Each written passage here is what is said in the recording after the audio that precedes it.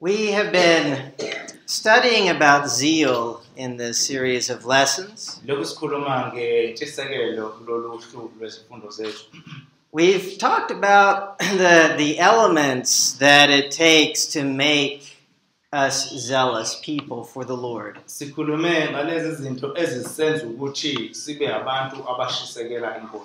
We've compared it to how a fire is made. To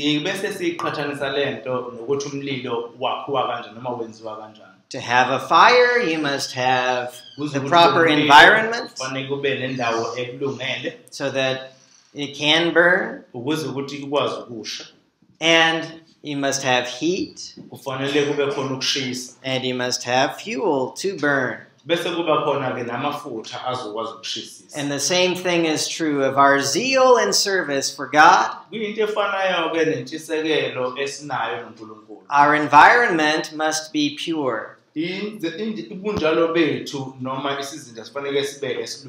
need to look at ourselves and see what there is in us that's holding us back from being zealous.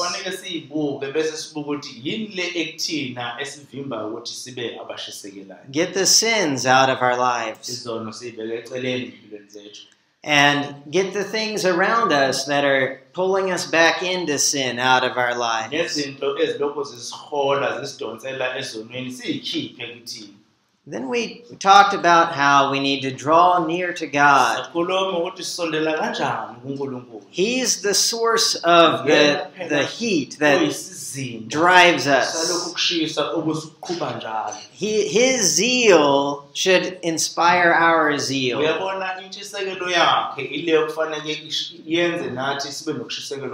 And what we're doing in this zeal,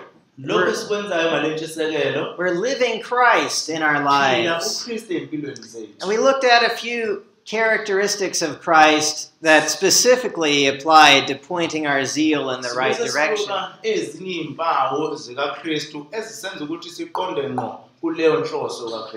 So now what? Well, tonight we're really going to be going over some of the things we've already talked about. Because we're talking about tending the fire. Making sure it keeps going. Because when we become zealous, and we've talked about how to protect it from Satan's lies and things like that. But we have to keep tending it, keep it going. In Psalm 71, in verses 17 and 18, he says, "O God, you have taught me from my youth, and I still declare your wondrous deeds."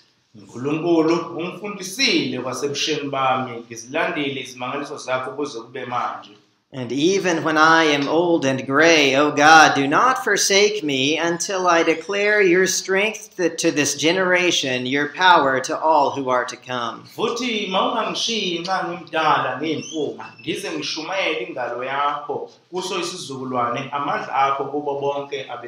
This zeal for God needs to last our whole lives. And so we need to keep stirring it up.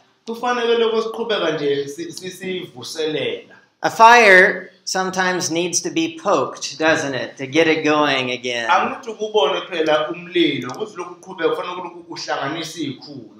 And we need to look at ourselves every once in a while and see what needs to be adjusted in our life.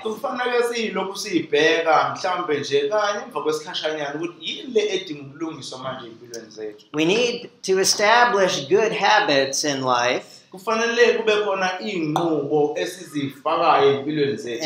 get rid of the bad habits. So let's look at some good habits that we should be adding to our life to help us continue in our zeal.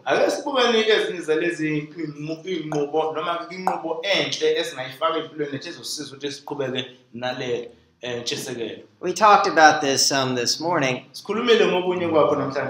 We need constant reminders. Things that we already know, but we need to be reminded of. Peter again in 2 Peter chapter 1, beginning in verse 12, he says, "Therefore I will always be ready to remind you of these things, even though you already know them, and have been established in the truth which is present with you."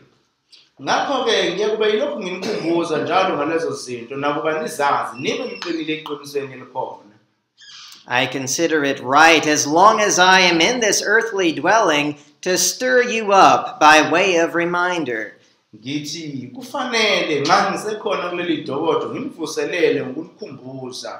And so then he says he's about to die, so he's using his time now to stir them up.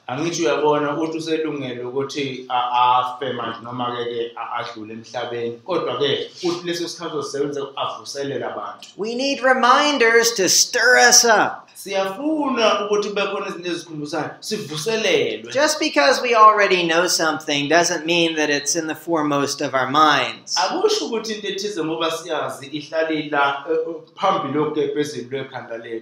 And so we need these constant reminders. That's why every first day of the week we remember what the Lord did, right?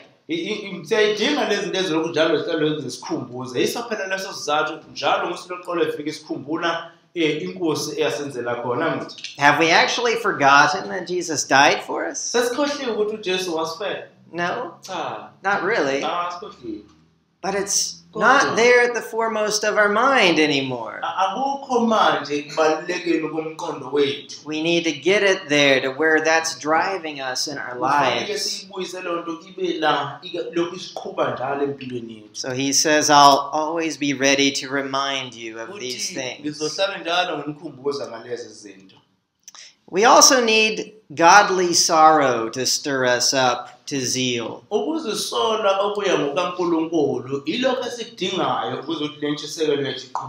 We all need correction from time to time. And rebuke.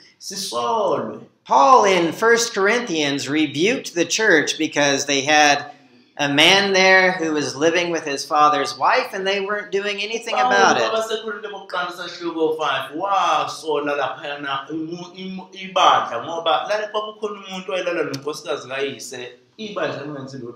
And in 2 Corinthians, he wrote to them in chapter 7, and he talks about their reaction to what he said to them. And he says there, beginning in verse 10, "For the sorrow that is according to the will of God produces repentance without regret, leading to salvation, but the sorrow of the world produces death."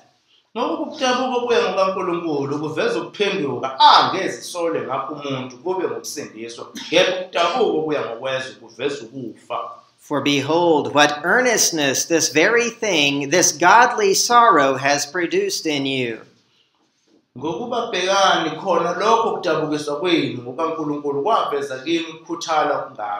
What vindication of yourselves. What indignation. What fear. What longing. What zeal. What avenging of wrong. In everything you demonstrated yourselves to be innocent in the matter.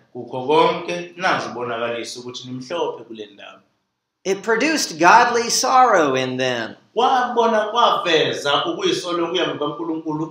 And he says that godly sorrow produced zeal in them.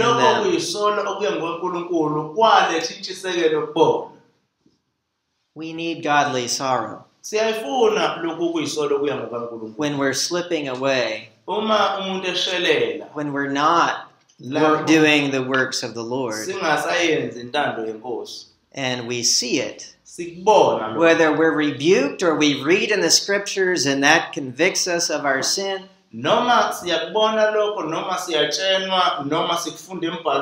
We need godly sorrow to stir us up to be zealous for the Lord.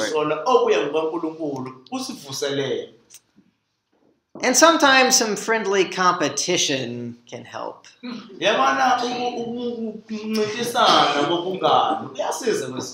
This might not be the right word, really. But seeing other people's zeal should stir our zeal up.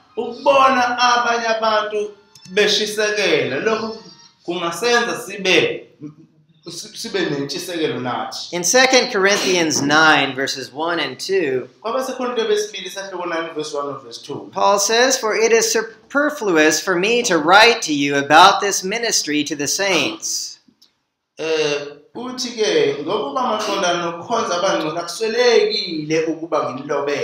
I know your readiness, of which I boast about you to the Macedonians. Namely, that Achaia has been prepared since last year. And your zeal has stirred up most of them." He said, "I've been telling these other churches, you're already ready to give this gift. And that's motivated them to hurry up and get things ready." That's not necessarily competition. But when you see other people who are living zealously, you don't want to be left out. You want to participate in that. And we always need to be looking toward the reward. In Hebrews 11, we see him talking about Moses and why he lived the way he lived.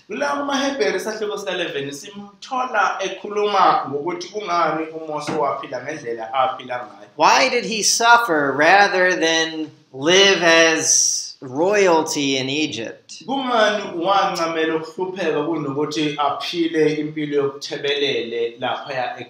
But it says he was looking to the reward.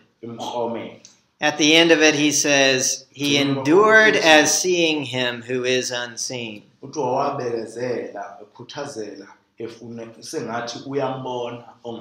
What reward was he looking for? Being with God. That's what we're looking forward to. Living eternally with God. And so that hope should be stirring us up.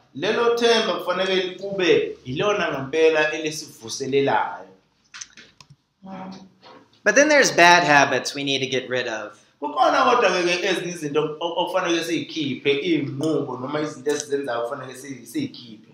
We can have things that we pursue in life that are really worthless.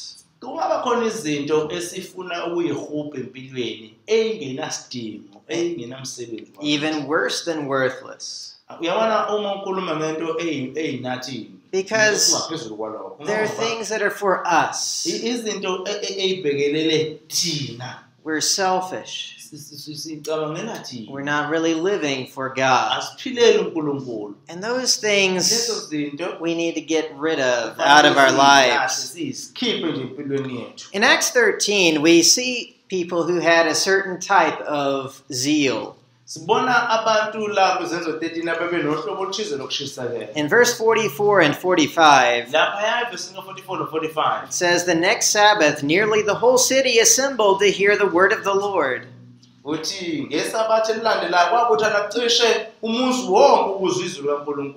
when the Jews saw the crowds, they were filled with jealousy and began contradicting the things spoken by Paul and were blaspheming.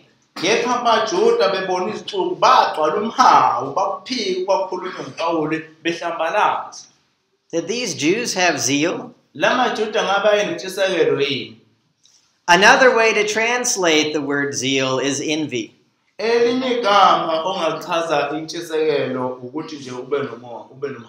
That's the wrong kind of zeal. That's what they had. It was driving them.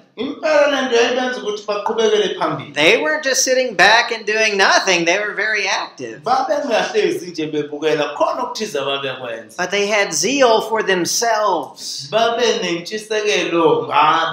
They were jealous that the people were listening to Paul and Barnabas and not to them.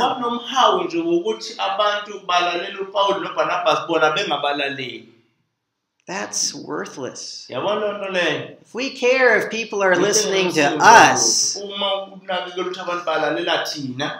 we've got the wrong attitude. We need people to listen to Christ. That's who we're living for. We need to stay away from zeal for the traditions of men.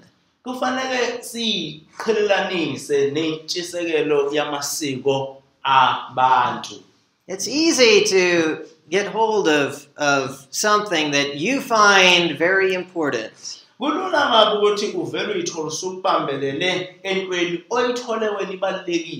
Maybe it's part of your culture.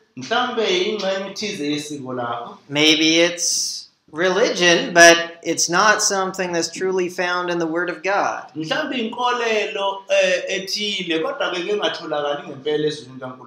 Well, Paul was like that. In Galatians 1, he talks about how zealous he was before he knew Christ. In verse 13 and 14, he says, "For you have heard my former manner of life in Judaism, how I used to persecute the church of God beyond measure and tried to destroy it.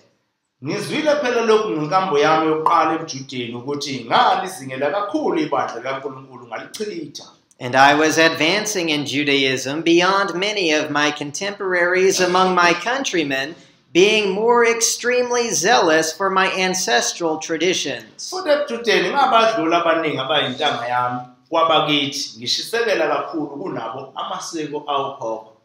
He was zealous, but it wasn't for Christ. It was for the traditions of his fathers. But he changed, didn't he? In 1 Corinthians chapter 9, he says there that when he's with the Jews, he behaves as a Jew. But when he's with the Gentiles, those without law, he behaved like them. He didn't try to push the traditions of his fathers onto them.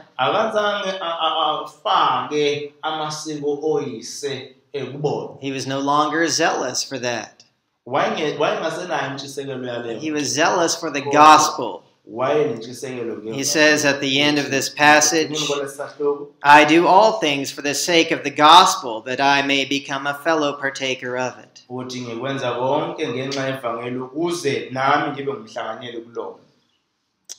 He changed where his zeal was directed. And we need every once in a while to look at ourselves and see, where is our zeal directed?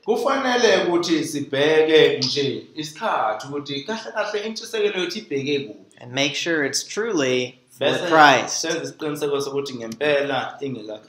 Something else we need to get out of our life is the habit of making rash commitments.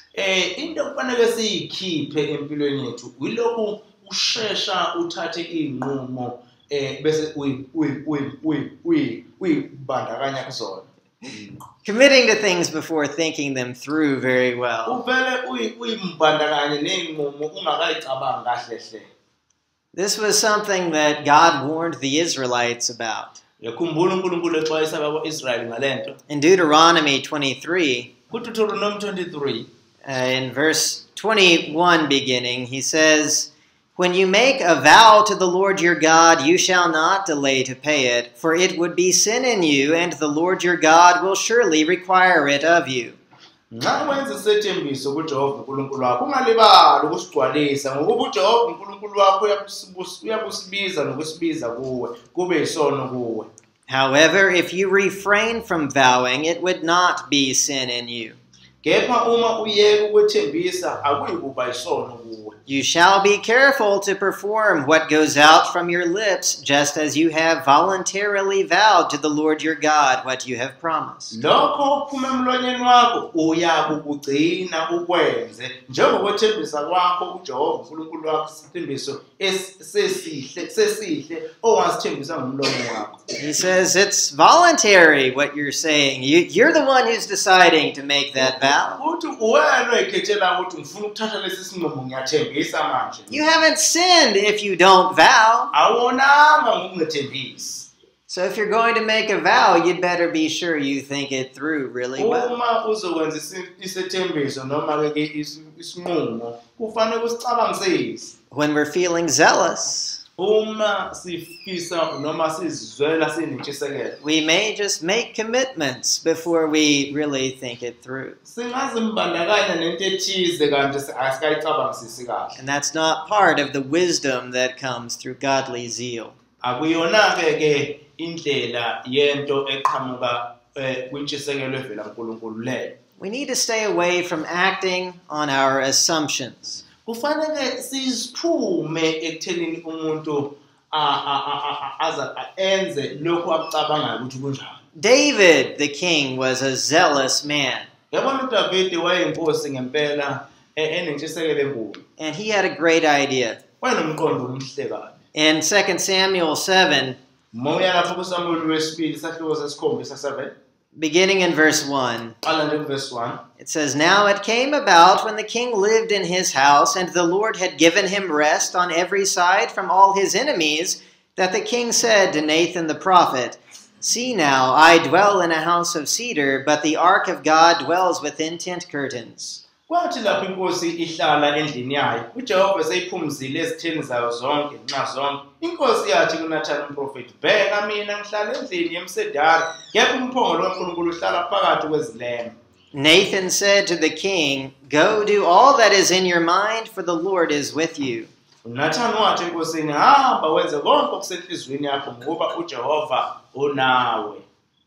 David had the idea he was going to build a house for God. uDavide wayenomqondo ukuthi uzokwakhela inkosi indlu uNkulunkulu indlu, The temple. ithempeli.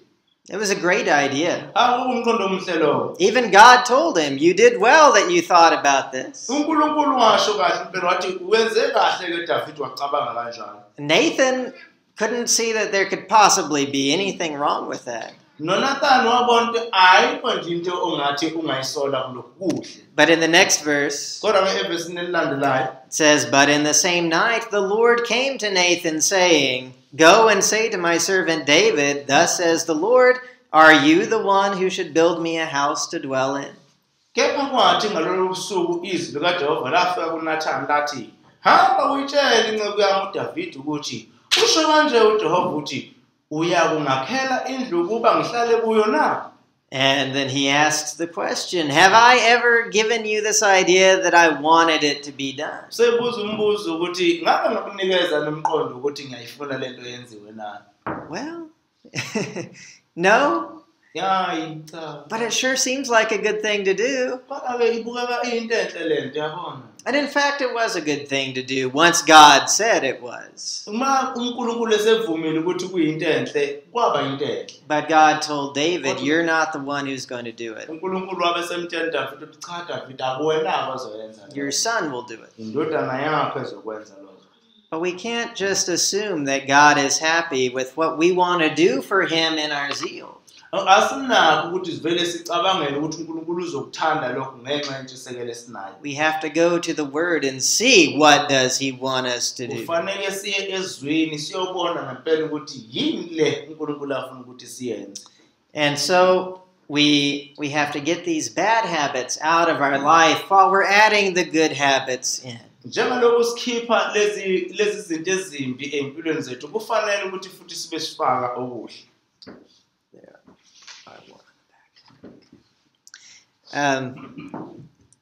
But another way to tend or to stir up the zeal in us over time enye indlela yokuthi ke sikwazi ukunakekela intshisekelo yethu esikhathini is by imitating our heroes. ukuthi silingise ingqalabutho zethu. That's why Hebrews 11 was written.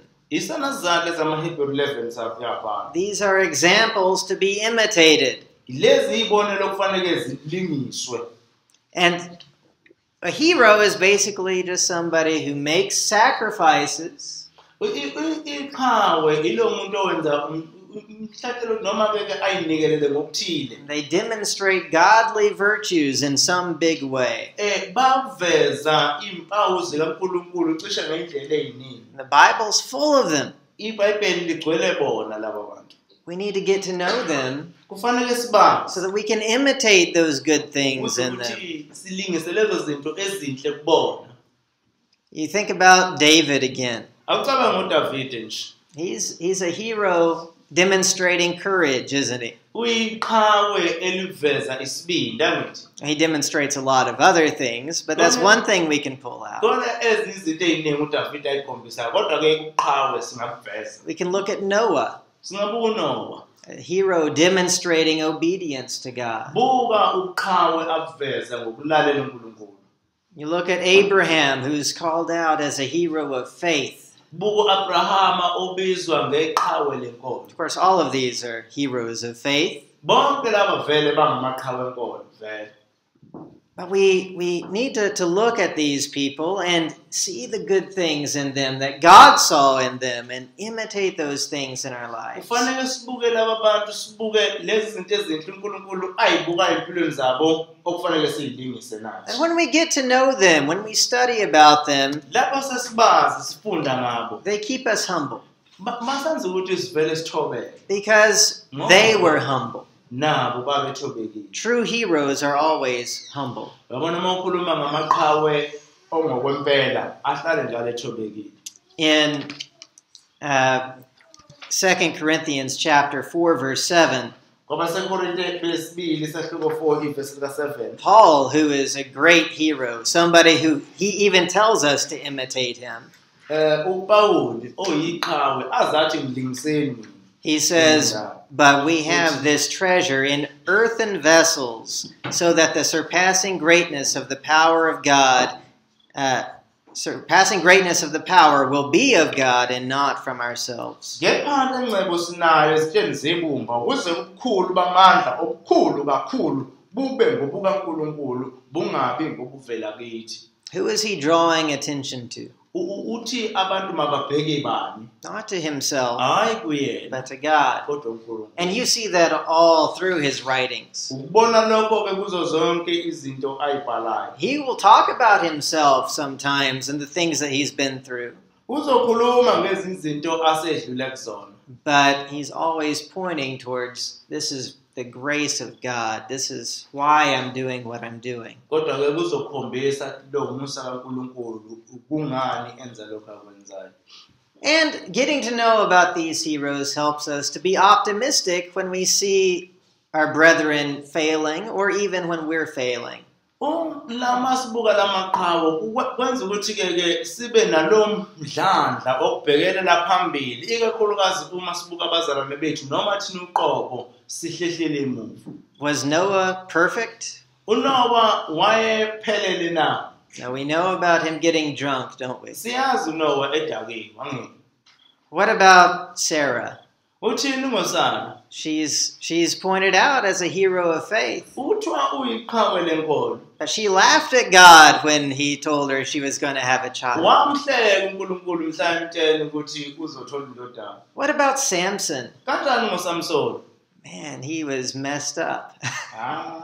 uSamson. He would go to prostitutes. Uzoyela nje indindweni lapha yana. He was very unwise and his choice of wife, and he did a lot of really stupid things.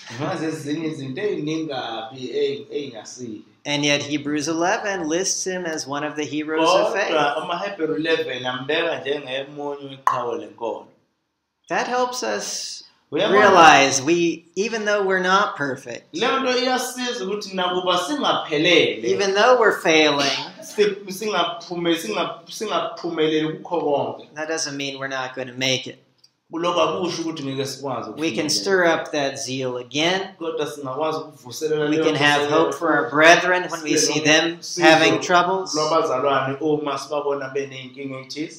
We can be optimistic when we get to know them. And getting to know these heroes, it teaches us that we must leave the past behind and press on.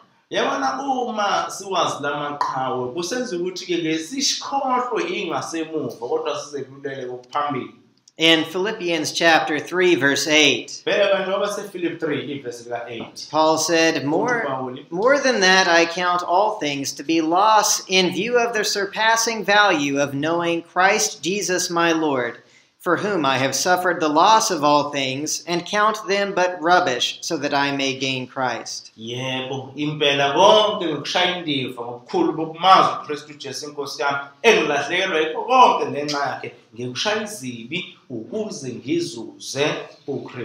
All those things in his past, whether good or bad, they're garbage. He's not worried about that. He's pressing on. He's looking to Christ. He's looking to the goal. That's what we must do as well. But our main hero that we're going to look at throughout our life is Christ. He's the perfect hero. He didn't make any mistakes. He shows us in a big way, in the biggest way, what sacrifice really is.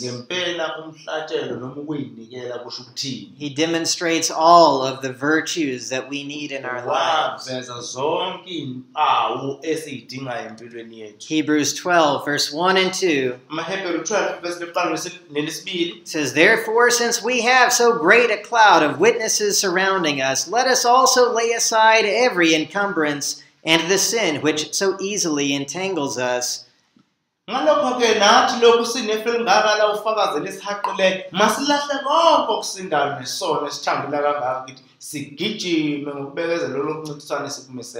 And let us run with endurance the race that is set before us, fixing our eyes on Jesus, the author and perfecter of faith,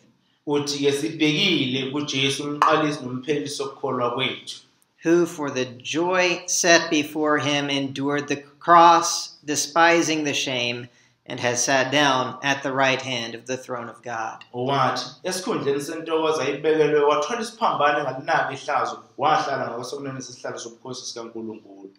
Fix our eyes on him. He is the example and he's the goal.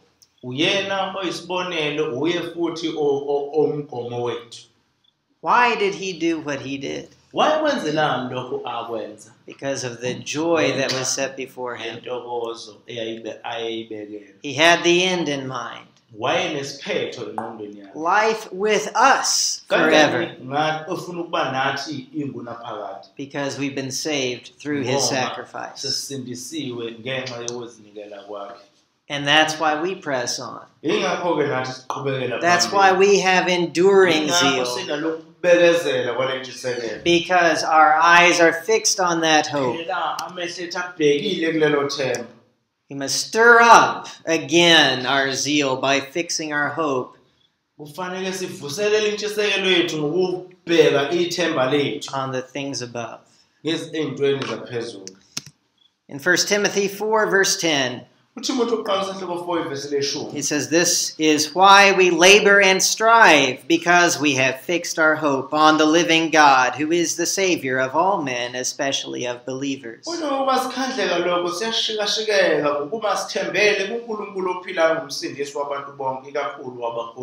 This hope is why we labor. Why do we keep on working for the Lord?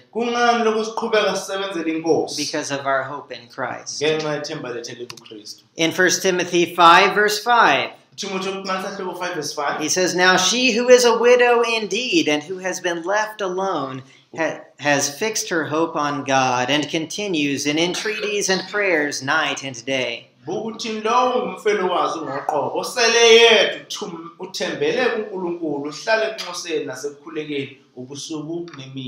Here's somebody in a bad situation. She's a widow indeed. That means her husband has died. She has no children. Nobody to take care of her. That's a terrible situation, isn't it? But she continues in prayers night and day because of the hope which is on God. In 1 Peter chapter 1, in verse 13, he says, therefore prepare your minds for action. Keep sober in spirit. Fix your hope completely on the grace to be brought to you at the revelation of Jesus Christ.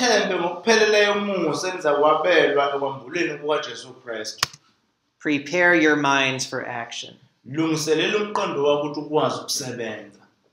When you're thinking about this hope, that should motivate you to work with that goal in mind. What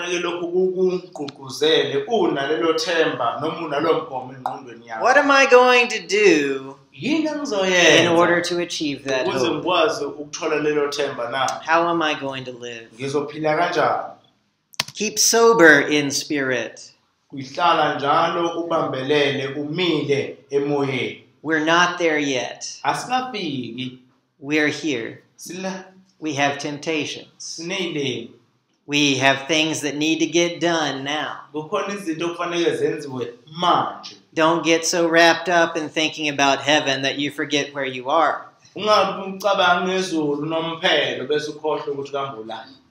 But keep that goal in mind. Fix your hope completely on the grace of God. There's going to be a day when we stand before the throne to be judged.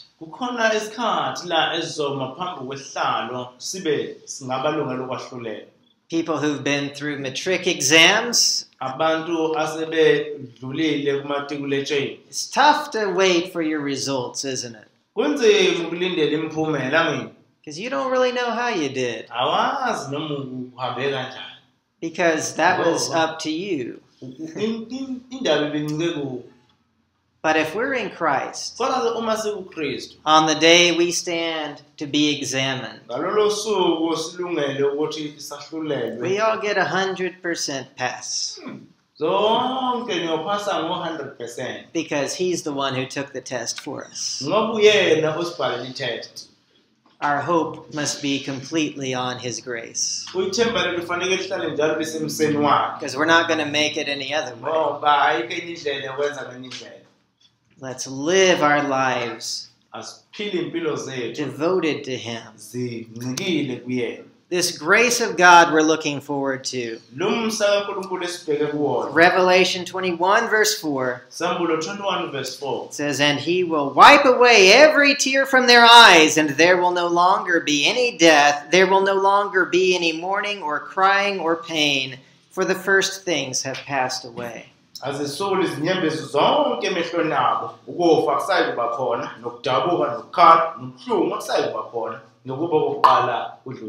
Isn't that what we want? We want to live this eternal, blessed life with God.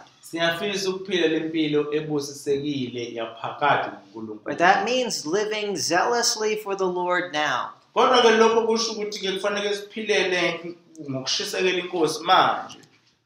We need to clear out all of the things in our lives that are holding us back from being zealous.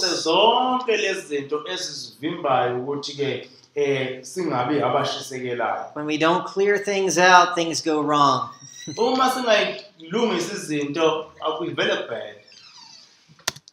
We need to draw near to God so He can light our fire of zeal and keep adding the fuel that is this character of Christ. We need to protect that zeal so that Satan can't dump any water on it and put it out.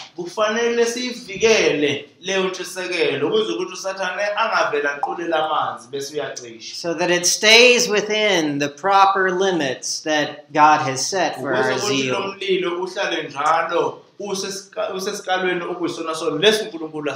And we need to use that zeal. Like fire drives the steam engine that pulls a train.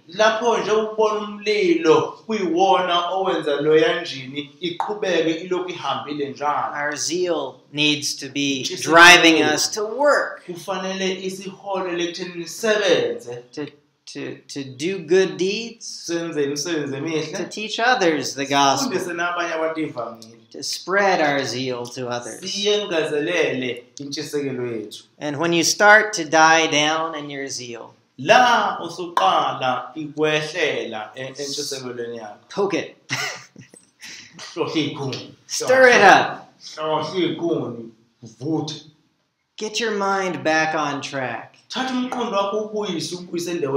so that we can continue throughout life being zealous, having lasting zeal. Zeal that's from God, done in God's way.